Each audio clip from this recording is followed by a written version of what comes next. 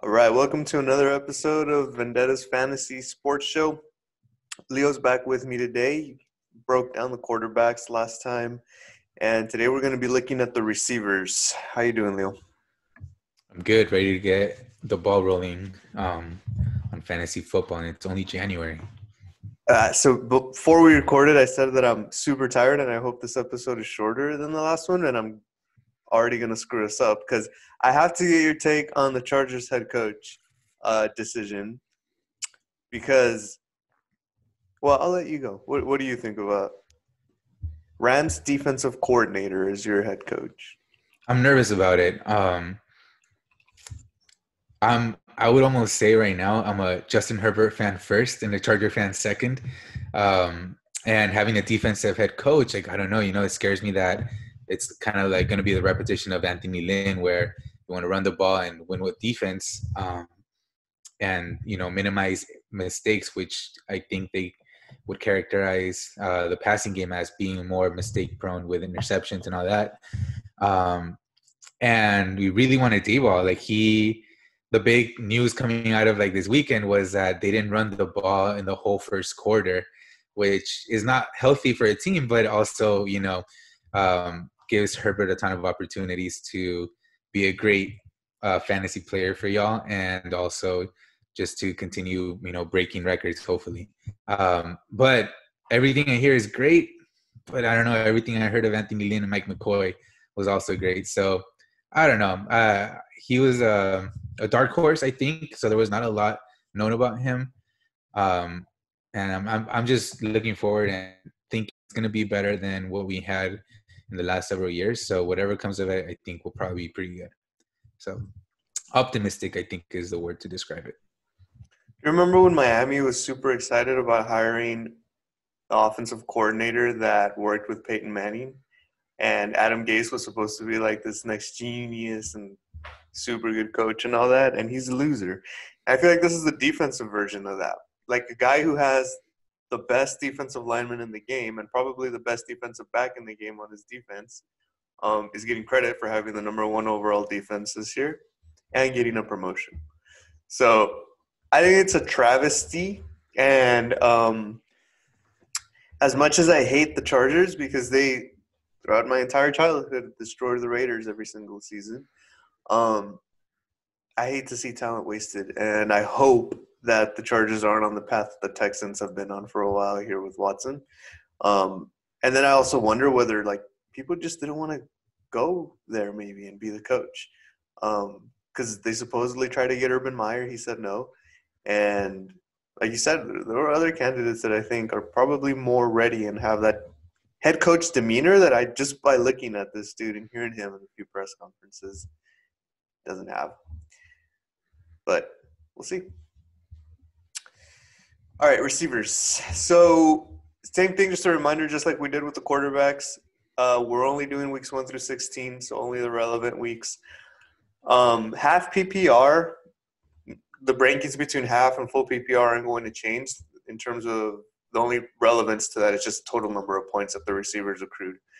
That we'll be discussing. So let's get right into it. Number one was Davante Adams, 287.3 fantasy points this year, and he did that just in 13 games. So he averaged 22.1 points per game. And you probably know better than anyone how good it is to have this guy on your team.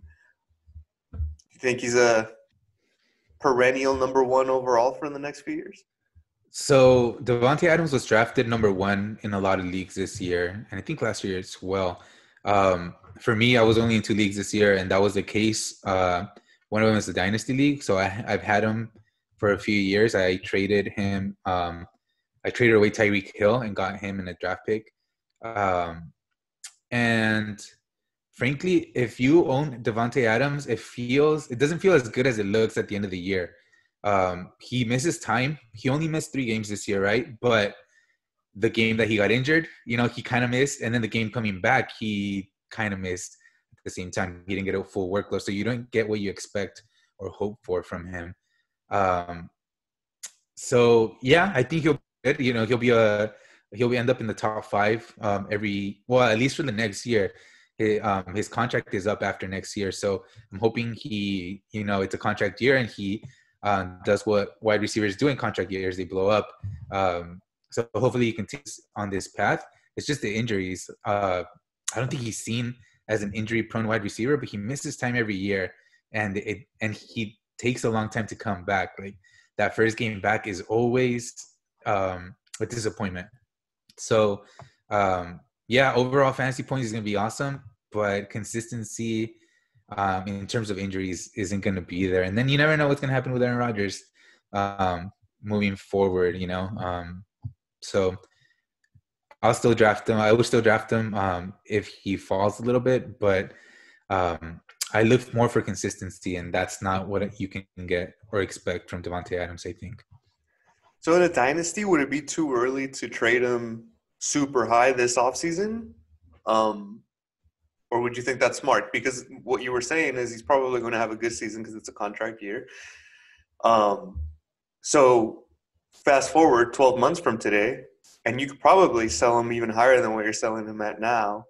But the decision is probably even more difficult then. So do you think that he's someone that you – not to try to see what your strategy is going to be like in our dynasty league, but would you sell high this year, or would you wait one more year and hope that he has that contract year performance? And then would you even sell even after that, or would you just hang on to him for whatever he can still produce? Personally, I would hold on to him this year just because I made it to the finals this year, and you never know when you're going to build a whole 53-man roster on a dynasty league that is going to be good altogether at once. But he would be a good sell now because Aaron Rodgers is 38 years old. So you don't know if he's going to be in Green Bay after this coming year. The Packers love to, challenge Aaron Rodgers and see what he can do with the least amount of weapons as possible. So they might not sign him. And also, just Aaron Rodgers being older. You don't know what's going to happen. So, yeah, it would be – if you can get a ton for him, it depends where you're at, in terms of, rebuilding, or if you're ready to go this year or next year to try to win your championship. It all depends. But if you're rebuilding or you have enough weapons, you can definitely get a ton for him now, and it would be a pretty smart decision. So let's talk after this. What would – be super characteristic of your luck with some of these things? I just heard a few minutes before recording this that Chris Godwin is a free agent after this season. He's not under contract after this year. They're gonna both end up on the same team, dude. It is just yeah, your team's luck for that to happen. At one point, you had every single running back on. I think it was the Jets or some team, and it was all a product of that. Guys just ended up signing there. So anyway, if you want to avoid that problem before potentially Godwin owns there, I have 3 first-rounders in this year's Dynasty Rookie draft that I'm willing to part with. All right. Number 2 is interesting because, like you said, when you acquired Davante Adams, you traded him straight up for a number 2 receiver this year, and they literally had a difference of 1.9 points. So Tyreek Hill had 285.4 fantasy points in half PPR. He did play 15 games. I don't feel like Tyreek Hill gets the same love that Davante, and this might sound weird because he gets a lot of love, but I don't feel like he gets the same kind of, he is the number 1 receiver, maybe because he was the number 2. But in terms of consistency, I feel like Tyreek Hill does it week in and week out. So even at that point, with him ending up as a number 2 behind Davante Adams, I feel like I would take him ahead of him next year. Yeah, and this was actually, I think, a down year for Tyreek Hill. So the reason I traded him away for Davante Adams was because I was afraid of consistency. But this was way back when before they had established that offense and made Tyreek Hill and Kelsey just the center. Every ball is going to go to one of those 2 guys. Before Mahomes too, right? Yeah, and so now, I'm so happy it worked out. It's at least a fair trade. But yeah, I would definitely take Tyreek Hill over Davante Adams. I think it's surprisingly his consistency is there, consistently getting those 50-yard, plays and making plays after the catch and everything. Yeah, I see him doing better, and if especially in Dynasty, like he's gonna be good for a really long time. He's got a contract right now, so he's good to go for a few years. And a lot of it probably has to do with Mahomes. I think he ended up with about 38 touchdowns, we said in the quarterback episode. And I would say that that's probably, if not average, then definitely below average for him and what he's done. So you throw in 5 more touchdowns and just one of those going to Tyreek Hill, and he's the number 1 receiver this year. So, yeah, I think, as funny as it sounds, I think he could be probably the most consistent receiver with that explosiveness, with those huge points. There's a big gap from 2 to 3. There's about a 30-point gap there. So there's clearly a tier separation here with those top two receivers. But the third one was a surprise to many. And it was a surprise to me because I ended up picking him up pretty late in redraft leagues. And the only league in which I made the playoffs, it was because of him. And it was Stephon Diggs. He ended up with 254 fantasy points. Again, he played 15 games. And it all has to do with Josh Allen, right? So the touchdowns were there for Josh Allen, and they were high, and he was connecting with Diggs a lot, and he connected with him from day one.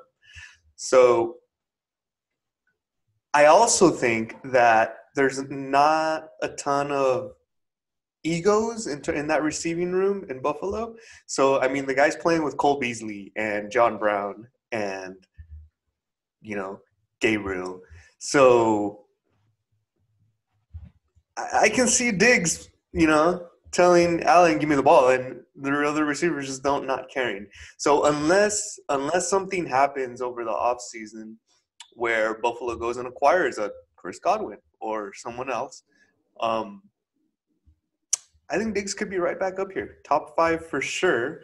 Don't think that he could jump Hill or Adams just because he doesn't have Rodgers or Mahomes. But I can see him coming back to the top 5 next year. Yeah, I agree. And I was definitely surprised. I think you and I talked about this, and I was like, can you believe how high he's going in some leagues? And you were like, yeah, like I can see him doing really well this year. And I just didn't believe it because I don't think I was a Josh Allen believer, like the whole lack of accuracy and all that. But yeah, like Diggs definitely stepped it up like crazy this year. He stayed healthy, I think for the most part, and it was just a monster. Like in terms of receptions, he had, I believe, the most targets and most catches this year. And so, yeah, like he should definitely be a solid pick. Hopefully he doesn't get, overblown and gets drafted like too early for you to capitalize on him, where he just becomes undraftable, even though he's that good. But if you can get him at a good spot, like he would be really, really good and consistent for your team for sure, just because of that baseline of reception that he's got. Yeah. Now, having said that, in a dynasty league, if I can get a decent offer for him, I'm dumping him. And I did that last year, and I might have done that a year too early. Only because, again, I think in terms of the perfect circumstances aligning with Josh Allen throwing more touchdowns than he's likely to be throwing, in future seasons. And again, with the receiving options being what they are, he could be in the top 5, but in terms of making it to the top 3 consistently, I don't think so. There's definitely some receivers behind him that I definitely could take. And I'm sure that in a lot of dynasty leagues, if you offer Stephon Diggs for someone like Justin Jefferson, there's some players that might take that. And you got a much longer shelf life with Jefferson and Diggs. He flashed a lot of potential. So kind of wish I would have kept him around an extra year in dynasty, but we'll see what happens. Number 4 behind Diggs. And here's another kind of big jump. The next 3 receivers are all around the same amount of points. So there's about a 25-point drop between number 3 and number 4. And here we have Calvin Ridley, which surprised me because I don't know if it was just the fact that the Falcons were losing so many games or the fact that every time – I don't think I had him in any leagues, but I feel like I played against guys that had him a lot, and they would always bench him because he was always either questionable or missing games. And it looks like really he only missed two. Um, and he ended up with 16.4 average for those games. I know Julio Jones missed a lot of games, and he's someone that we're not even going to talk to because he didn't crack wide receiver, or not talk about. He didn't even crack wide receiver one status. But do you think that's it? That it was just other options were unavailable, and he just kind of became the de facto number one there? I think we've known that he's got the talent to be a number one type receiver. And the thing about him is that he's still pretty good with Julio Jones there. So again, another kind of like Stephon Diggs situation. If he doesn't get overhyped in the offseason and just starts going way too high, he could be a really good addition. Maybe he won't be like the number one or a top four wide receiver, but definitely a top 10, top 12 kind of guy. And so again, if you're able to get him at a reasonable draft pick, he could be really, really good for your team. But definitely wouldn't pick him in the top four players. In a redraft, do you take him over Julio? You can't take him over Julio. Isn't that weird? Like, and I'm thinking about that next year, right? Because I'm thinking in like round one or early round two, like Julio Jones might still be on the board, and like it's gonna hurt to pass him and not draft him because you're like, how am I not taking him this late? But I think the guy's done. I think in terms of health, it's not going to get any better. He just the worst thing is that he's not even out. Like he'll play games and then he'll just get out after like a quarter or a half, and that kills you. And just looking at Calvin Ridley as a number 4 receiver, I kept thinking that like there is no way I take this guy over Julio. And with Julio probably still going late first, early second, that would imply that we should take Ridley in the first round. And I don't know, a lot of people are willing to do that. Yeah. I didn't realize Julio Jones was 31 years old. So that's a factor for sure. But Julio Jones is notoriously like not a touchdown guy. So just that potential of like he does really well not scoring touchdowns, and if you get him to score touchdowns one season, then he could just be the number one. But 31 years old for a receiver, that's kind of tough. And he's not like really like a high target receiver, or so yeah, I hadn't thought about it that way, I guess. Yeah, right. And it's a lot of like if he doesn't get touchdowns, then he needs to get his points with receptions and with yards. And with every reception comes a hit.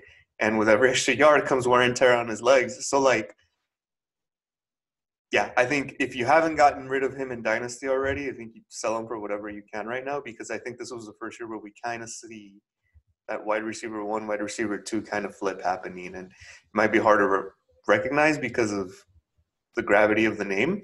But Calvin Johnson didn't give us any warning, and he just dipped drastically from one year to the next. And I can see the same thing happening for Julio. All right, number 5.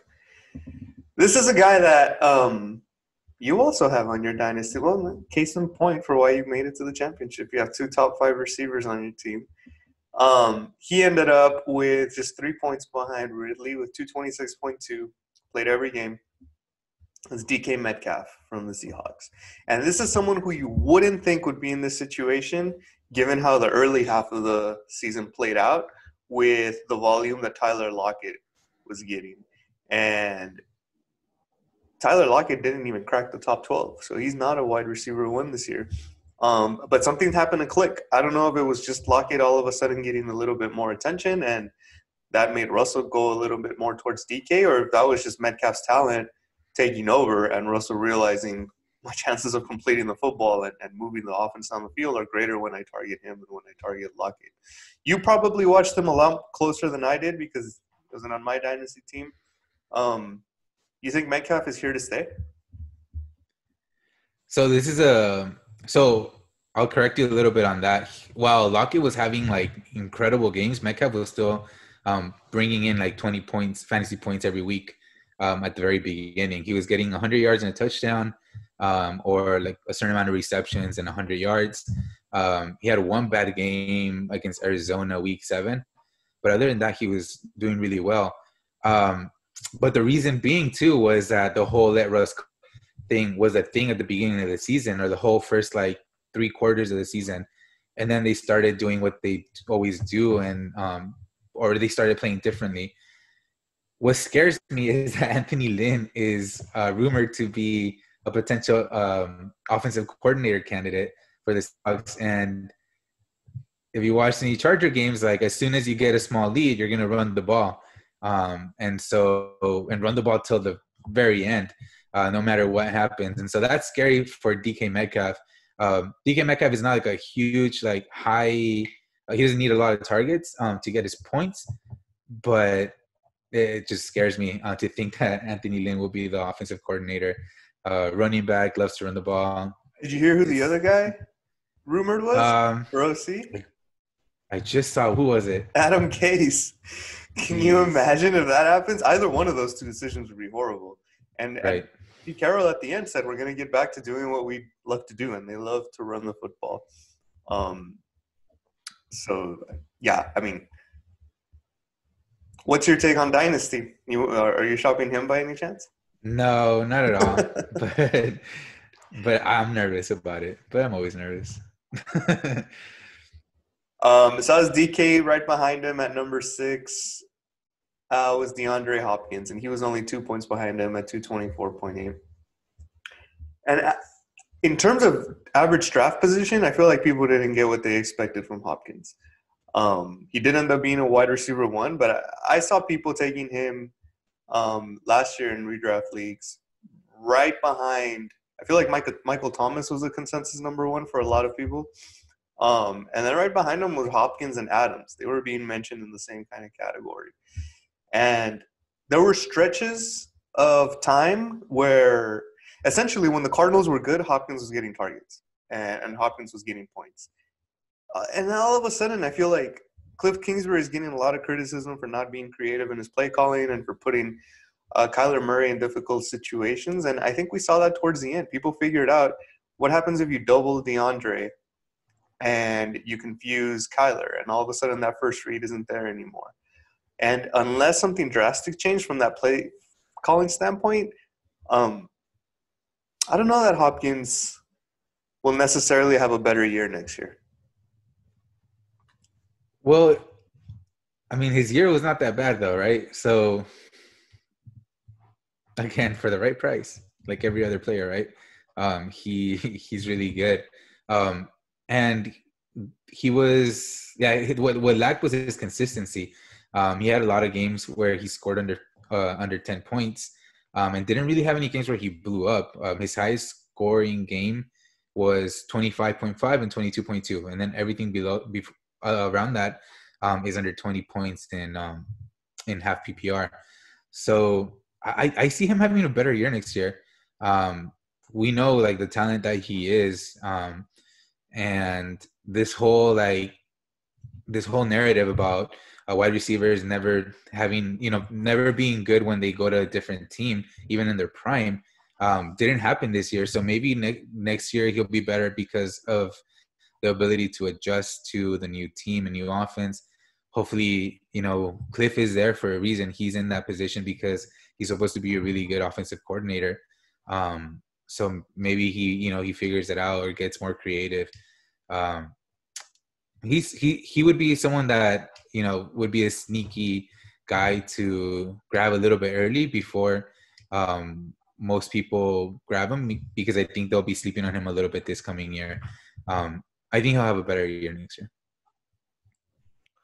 So this next one, here's the next teardrop. So Ridley, Metcalf, and Hopkins were all in the mid to high 220s. And then you get about a 12-point dip. And we're going to talk about 7 and 8 together because these guys, whether this is Diggs or Justin Jefferson, apparently he's always going to be paired with Adam Thielen, because this year number 7 was Justin Jefferson with 212.4, and Adam Thielen was right behind him at 209.3 in terms of points. Does no one else catch the ball other than maybe Irv Smith? I feel like every time I saw him catch the ball, it was for touchdowns. But I don't think I could name who the third receiver in Minnesota is. And I think they just have either like Cook. They call him becomes Cook, yeah. Cook. It becomes either run the ball or throw to one of these two guys. obviously, in terms of dynasty, the guy you'd like to have is Justin Jefferson. He was probably the best rookie receiver this year. Slated to have continual production like that every single year. Adam Thielen is getting, I think he's approaching 30. Still producing decent numbers. Which one of these two, I guess it depends on the round. Which one of these two would you take at a higher round? Definitely, I mean, Justin Jefferson, the potential is there. Really quickly, though, who would have thought that Kirk Cousins was going to produce two number one wide receivers? Like, at least me as the Kirk Cousins owner, I didn't start him once this year, just because he seems so lame, like he doesn't have like big games. He has a potential of having like horrible games, and yet he was in the top 12, and he produced two guys in the top 12. Like, that's insane to me. It's the running game, the threat of the play action, the fact that you can't just necessarily drop everyone in coverage because Dalvin Cook is going to kill you, right?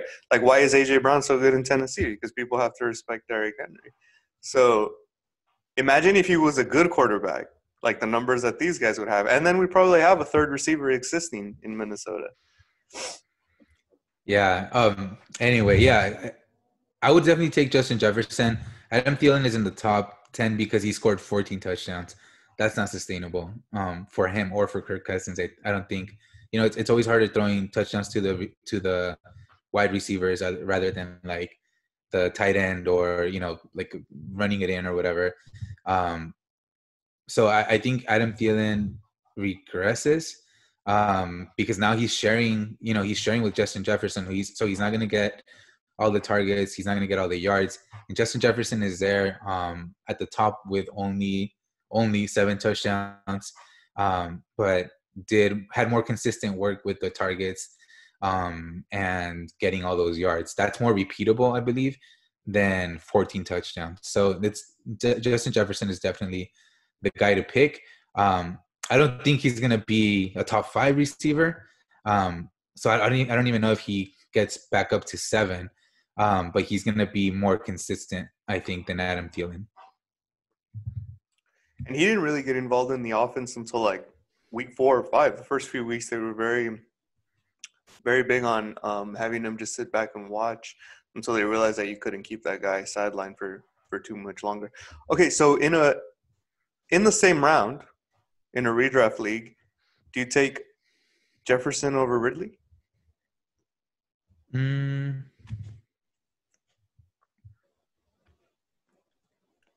I don't know. I would say they're both there with some risk, Yeah, I think they're just both at the same level, and it's a different kind of risk that you might be willing to take depending on the situation with Atlanta and Julio Jones. Is he going to be healthy? Is he?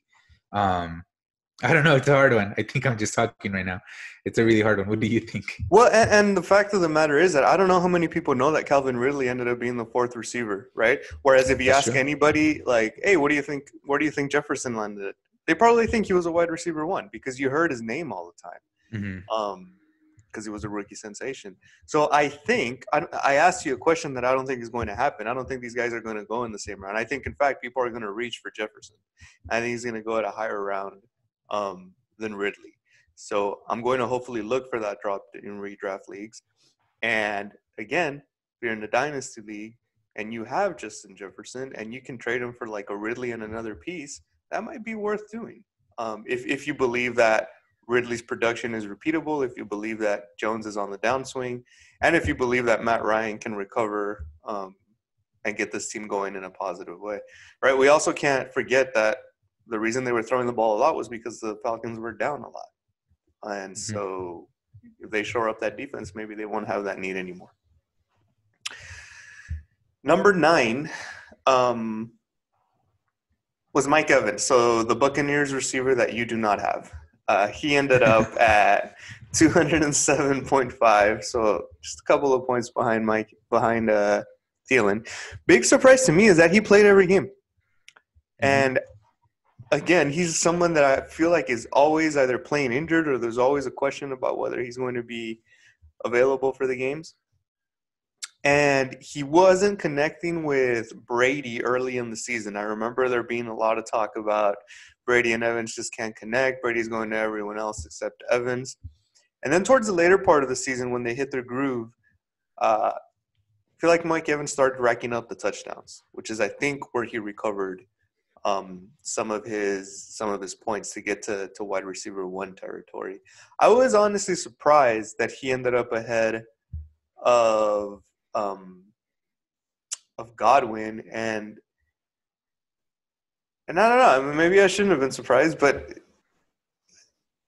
I feel like Godwin had more talent, and I feel like he probably wasn't drawing the coverage that someone with the respect that people give Mike Evans was drawing. So I'm really shocked that he ended up ahead of him, and by a lot. Like, I'm going down the list, I can't find Chris Godwin, and I don't know if that's because he missed games.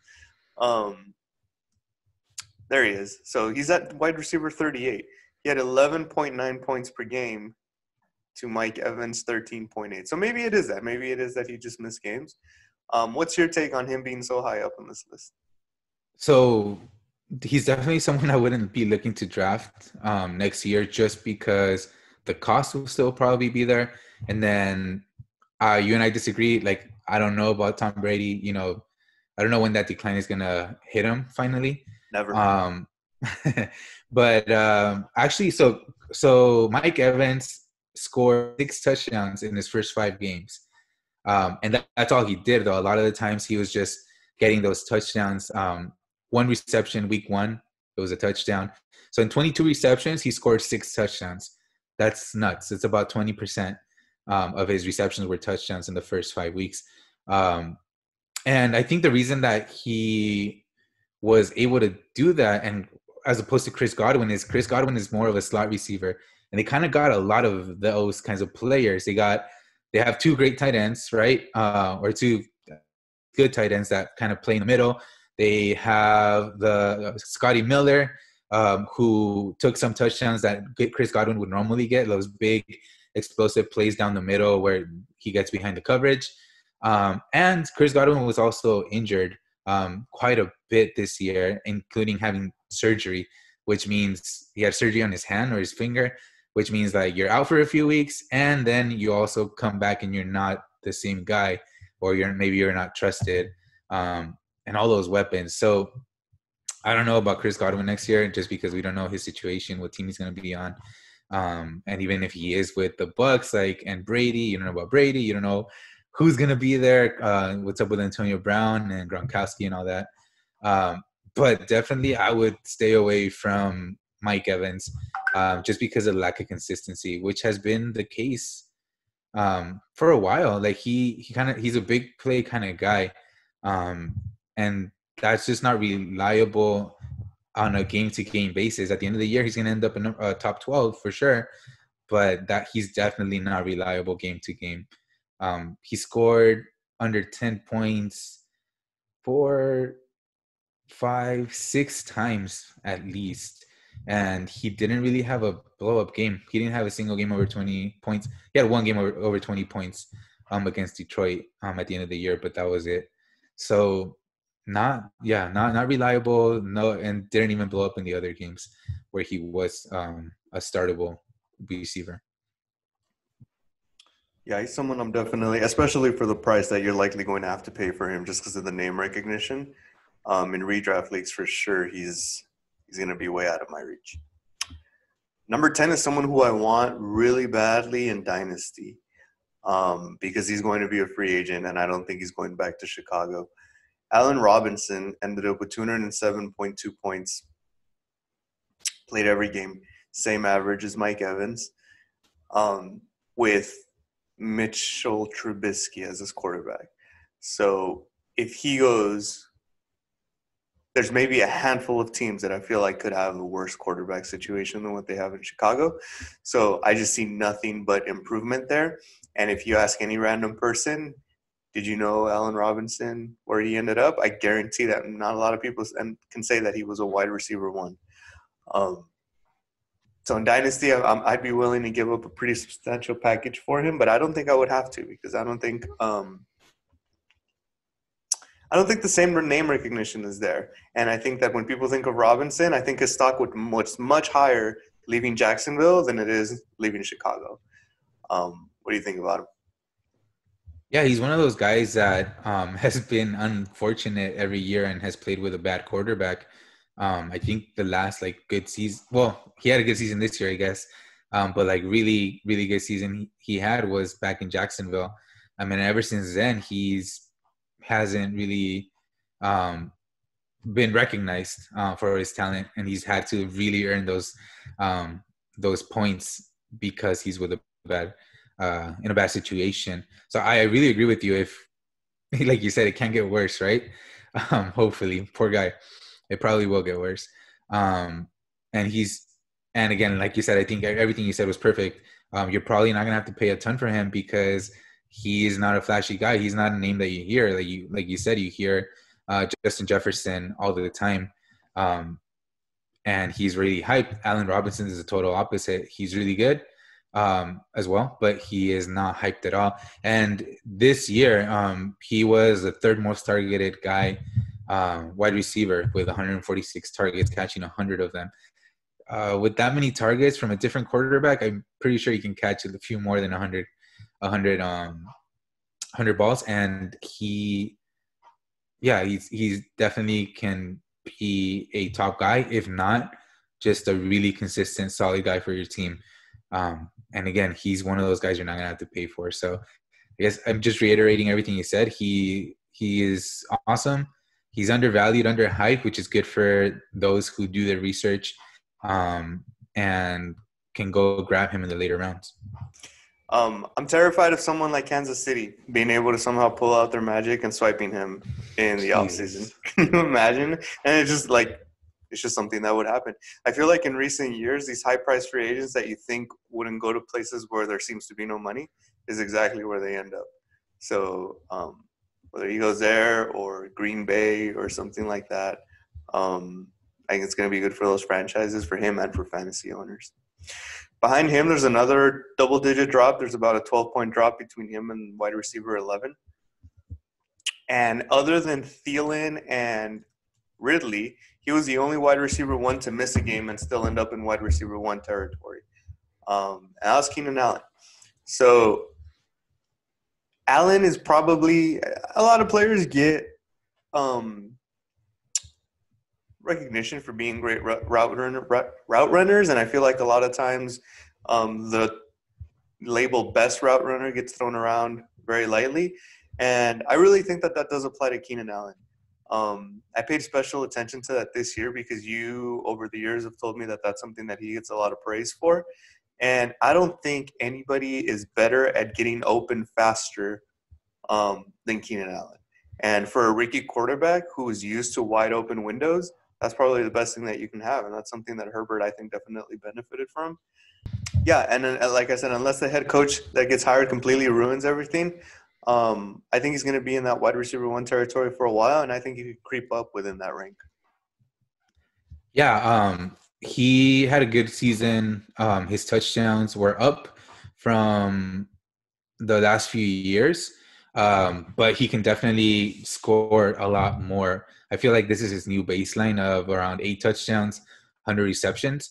And yeah, he missed one game, I think, but also he wasn't really there for the game against Las Vegas. That he was more of a decoy just to not let the Raiders know whether he was going to start or not. He did start, I think, just probably because otherwise they would have gotten fined for lying on their injury report, but was there for like 2 plays, and then left the game for the rest of the game.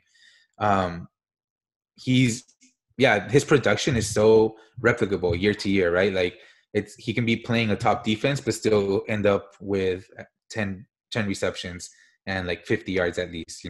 That's a solid baseline for him to have. So I think he's a guy that you probably won't have to overpay if you don't live in San Diego or LA, but realistically only San Diego. I don't think anybody knows who he is in LA either. And his success is replicable. And I was Justin Herbert there, and it just makes sense. He's someone that you can throw the ball to that is going to catch it, because he's going to be open, and they're going to be, easy routes, or easy, quick routes to him.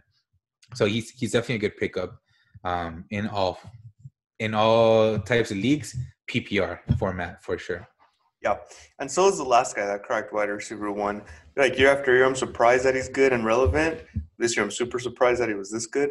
Robert Woods ended up with 194.5 points, played every game. I know there were injuries to Cooper Kupp throughout the year. I don't think there were as many receiving options from the backfield as they typically are for the Rams. But Robert Woods, you talk consistency, like that guy is going to give you wide receiver one, wide receiver 2 points every single year. I traded him away in Dynasty like 2-3 years ago, and I regret it.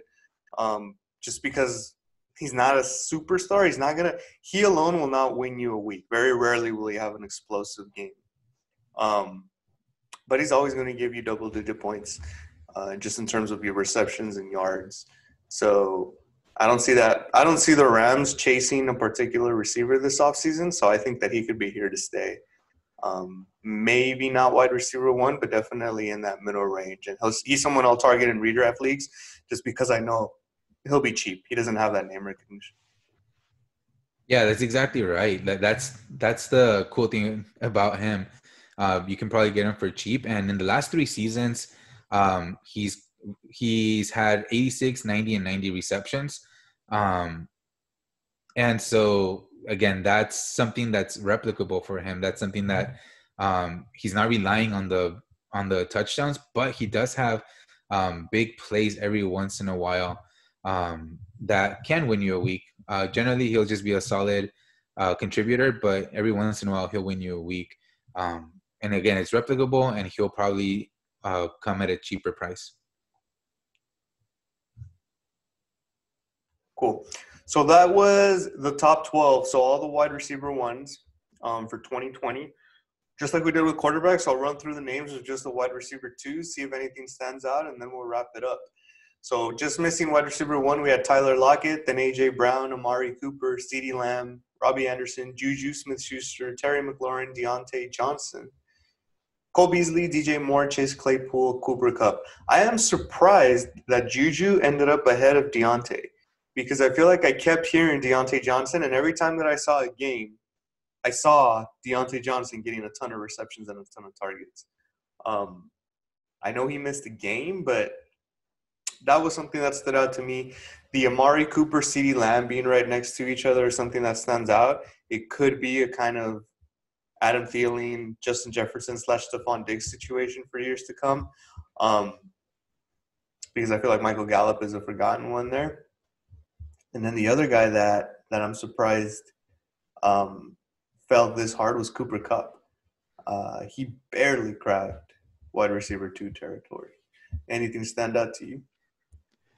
What stands out to me after looking at this list and thinking about the guys that, had uncharacteristically bad years or injuries is that the top 12 can really be shaken up next year completely with, if you believe in Juju, I don't know that I do, but if you believe in Juju, Julio Jones, Kenny Golladay, who was pretty much out the whole season.